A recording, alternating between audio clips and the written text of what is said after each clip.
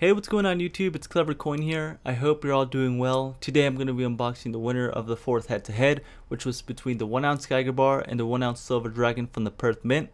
But before we do that, if you guys want to do me a huge favor, and please hit that like and subscribe button. It really does mean the world to me.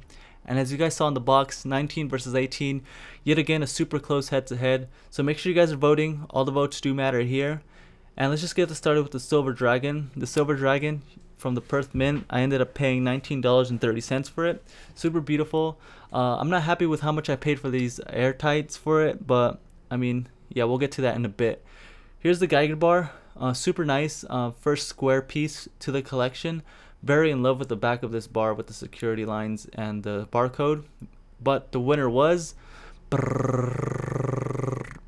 Geiger bar. Super happy with this purchase. I'm happy I have a few of them and I definitely want to add more. But let's just get this started with the Silver Dragon. This is technically a coin, even though it is in the shape of a bar. It does have a dollar value to it, Australian dollar.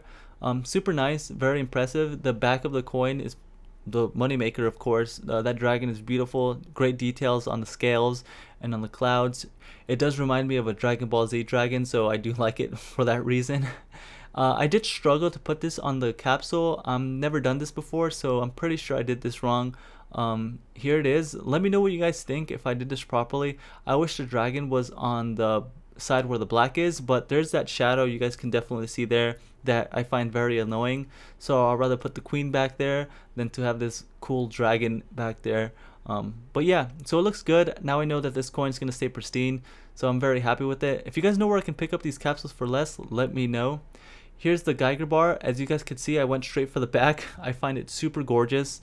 Yeah, the front is lovely as well. I do want to add more of these to my collection, but in the bigger sizes. I'm just going to keep my eye out for a good deal. Here's the reeded edges. To be honest, this is probably the second favorite part of this bar for me. Super gorgeous. I mean, just look at it. There's nothing more I can say. You guys, I would highly recommend you guys pick one of these up, at least just to check them out. So what do you guys think? Now seeing them in person, has your opinions changed a little bit or not? You know, let me know in the comments. But yeah, I'm super happy with both of these purchases. I definitely recommend both of these, especially right now. You know, the silver price is pretty low, so if silver was 35 bucks, I wouldn't be happy to pick up these pieces. So yeah, again, you see me go for these reeded edges just because they're so gorgeous. I hope the video is doing it justice.